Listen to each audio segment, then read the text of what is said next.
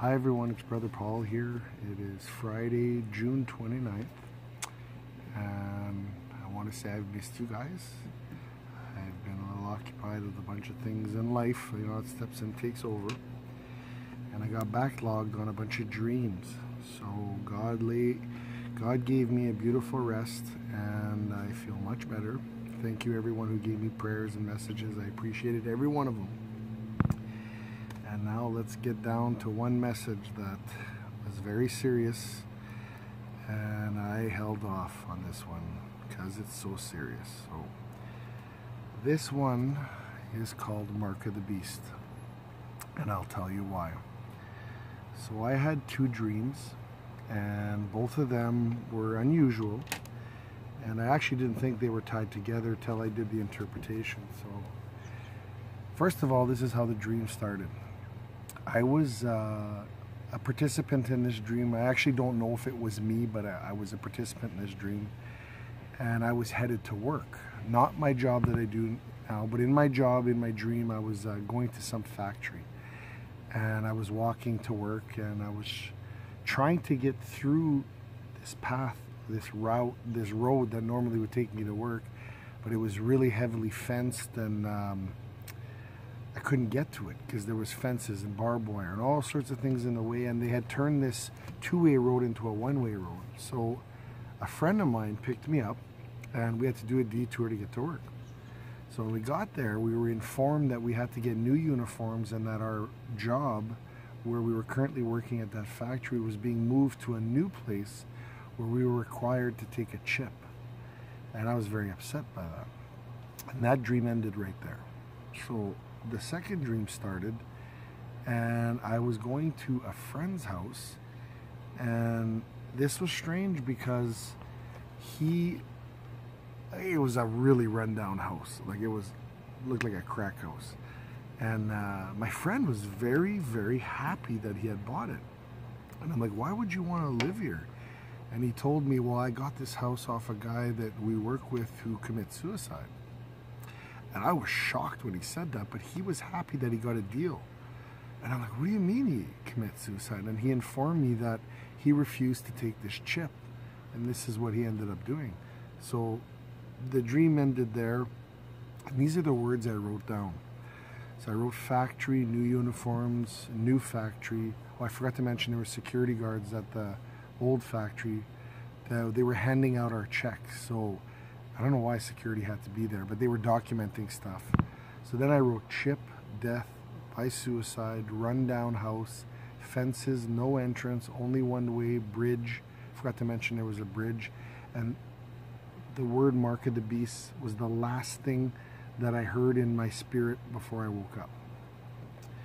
So I'll go through these with the scriptures of what I came across. So I found work and factory. Whatever you do in the word or deed, do all in the name of the Lord Jesus, giving thanks to God and the Father by him. This was a Colossians 3:17. I found uniform was just a definition, symbolism of belonging to a certain group. I found security guard, which was tied to 1 Chronicles 9:27. It's a symbolism of authority. And they lodged round about the house of God, because the change was upon them, and the opening there of every morning pertained to them. And then I found chip and microchip, which was tied to Revelations 13:16 to 18. Also, it caused all, both small and great, both rich and poor, both free and slave, to be marked on the right hand or in the forehead, so that no one can buy or sell unless he has the mark of, that is, the name of the beast, or the number of its name. This calls for wisdom. Let the one who has understanding calculate the number of the beast, for it is the number of a man, and his number is 666. And then I looked up suicide, and to dream of suicide, killing yourself, is symbolism of self-destructive behavior. And I thought of examples like drinking, drugs, and promiscuity can all lead to a death. And I came to Ecclesiastes 7:17. Be not overly wicked, neither be a fool. Why should you die before your time? And it also had a 1 Corinthians 3:17. If any man defile the temple of God, him shall God destroy, for the temple of God is holy. Which temple are you? And then I found a house. A rundown house is what I wrote, ruined house. So a person tearing down their own house is symbolic of a fool. And it was a Proverbs 14:1. Every wise woman buildeth her house, but the foolish plucketh it down with her hands. I found bridge was John 14:6. I am the way and the truth and the life. No one comes to the Father except through me. I found one-way road, which is Proverbs 3:5 and 6. Trust in the Lord, be with all your heart, and do not lean on your own understanding. All of your own ways acknowledge him, and he will make straight your paths. And again, there was another Revelation 13:17, and no man might buy or sell. This was when I heard the mark of the beast. So this was tied to Revelation 13:17, that I just went over that, you have to take this mark so you can't buy or sell anything. And in the case of the dream, that's why the guy took his life, because he didn't want to take it or didn't want to accept it. So I guess he lost hope. And then the last one was fences. Our barbed wire fence can symbolize a dangerous obstacle in life, which was a Psalms 62:3. How long will you imagine mischief against a man?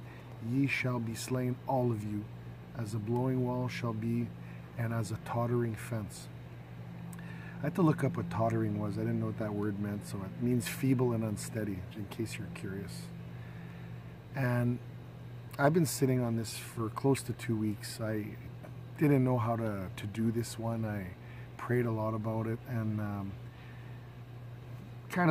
this dream led to some dark spiritual attacks last week that made me just step away. I needed to go back to the Word, and God put some words of encouragement on my spirit, which was incredible. So I ask anybody after watching this, please go watch and read Psalms 23, the Lord is my shepherd prayer. Please read this right after this.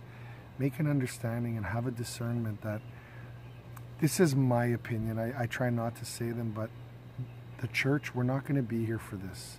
So don't let this get you down. This is why I want to end this dream and this message after is lift your spirit up. Do not be afraid of this. If we're close to God, we will not be here for this. We're here to give warnings to others. So God, the Holy Spirit put this Ephesians 2:8-10 in my heart to share with you guys. So after the doom and gloom of that dream, I want you to remember this. Ephesians 2:8-10. For it is grace you have been saved through faith, and this not for yourselves. It is the gift of God, not by your works, so that no one can boast. For we are God's workmanship, created in Jesus Christ to do works which God prepared in advance for us to do. And it blew my mind. And it was right beside of Philippians 4:3. I can do all this through him who gives me strength.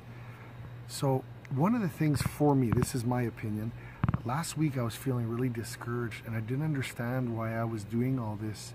And I admit I'm a bit stubborn. So when I finally had the revelation and all the confirmations I needed to go ahead with this was the one, Ephesians 2:8-10, that God wants me to do this. He chose me to do this. So I feel much better now.